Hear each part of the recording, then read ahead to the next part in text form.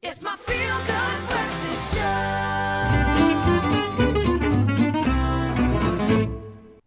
Welcome back to your Feel Good Breakfast Show this beautiful Friday morning. It's time for hashtag Friday Funnies, brought to you by the Cape Town Comedy Club. And a look at the biggest stories of the week to find a bit of the humor in this crazy, crazy world we live in. Here to help us this morning is comedian Mr. Kurt Schoonraad. And he's going to be telling us what's happening in the world. Kurt, so good to have you here. The pleasure's always all mine, yeah?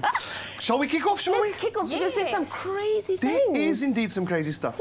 In Ohio this week, a young man, he's like 7 years old, he called 911. Why? For an emergency. What? He needed help with his homework. Oh, No. And what was really cool was that they actually helped him with his word sum. Are you kidding me? They did. That is so Wow. I think it is cool, isn't it? It's very clever of him, in fact, It to is call indeed. 911. They must just not make a habit of it Well, because, I think- you know. You know how it is. You know. But it depends. Eh? One man's emergency is another man's word sum, I think. You know? A word sum is an emergency. You know, if you were in my class, yeah. Well, let's talk about, you know, the whole pineapple debate about the Iceland's president that said he would block pineapples off pizzas. You know, this pineapple thing has been going on for a while on social media and the internet. Now, people are very passionate about pineapple on pizza.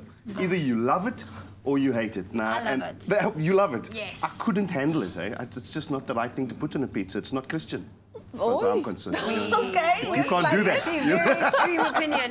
Well, the president of Iceland, of course, he's anti-pineapple on pizza, and his theory is if he had a way, he would make it illegal altogether all over the world. So. Yeah, but don't they have to, like, bring pineapples from elsewhere, so it's just not the same?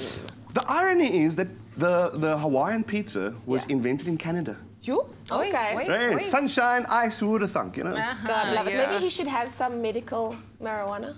Oh yes, of course. There's a big movement forward over there. I think it's a fantastic move forward in chronic pain management. It is. And anxiety management and the likes of. But medical marijuana has been given, or more or less given, the green light. Really? And there is a public participation part of this exercise. The problem is that a lot of users can't remember that they're supposed to go to this public participation part of the exercise. So we're not sure how that's going to turn out. It's going to be interesting. It is indeed. It's going to be very interesting. But for chronic pain, I think it's a great thing, yeah. Definitely. Well, let's talk about Harrison Ford, that, you know... There's had an his little interesting one. incident. Now, Harrison Ford this week had a near miss with a commercial airline.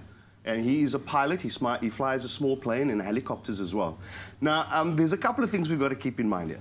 Over the last 4 years, he had 4 near misses. I was about to say, it's not the first 4 one. near misses. Now, I don't know why they call it a near miss. As far as I'm concerned, it's almost a near hit. Exactly, right? exactly. But the official name for it is a near miss. Yeah. He's had a crash landing with a plane, a crash landing with a helicopter, now a previous near miss with a commercial airline, and this is the 4th time, in fact.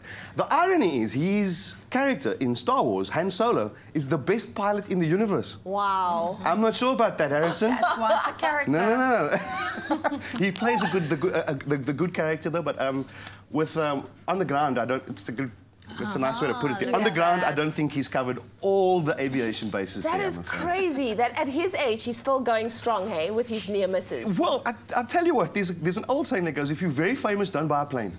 Okay, all right. And we all know how that's turned out for many, many, many famous people. Like John Travolta, he owns a 747, do you know that? Wow. He takes his family around in a 747. That'll be As one great. does when you're super rich. Do you have one more crazy story for I us? do, and since I like to theme the crazy stories, this is a pooch story. Oh, In Brazil, Yeah. last week, there was this huge story reported where this stray walked into one of the petrol stations there and stuck around, and they have meaningfully employed him since then. As a dog to be a petrol Attendant. attendant. That's right. Isn't that the Whoa, cutest Bella, thing in the look world? there. Look. Oh, Bella's Look. not interested. Oh, no, there we go. Bella's Look living there. I Look at reckon we could take a page from that book and apply it right here. It will solve a lot of the pooch problems, you know, all of the strays we have. And I Yeah. think, you know, a walk from the shop to the car with one of those, I think it's a great Well, idea. there's so many pavement specials. Put them to work, man. I'm That's saying what I that, say. you know. Come on. Sort out the labour problem And a nice little walk from the car to the shop. It's cute to look at. Indeed. Honestly. Well, Kurt, thank you so much for joining us this morning. It's always great having you on our Feel Good Breakfast show. Thank you. Thanks for so having much. us. Cheers. Yes, well, thank you. If you're up for a laugh this weekend, be sure to visit the Cape Town Comedy Club at the V&A Waterfront. They will give you all the laughs you need. But to give us all the food we need, let's head outside to the braai.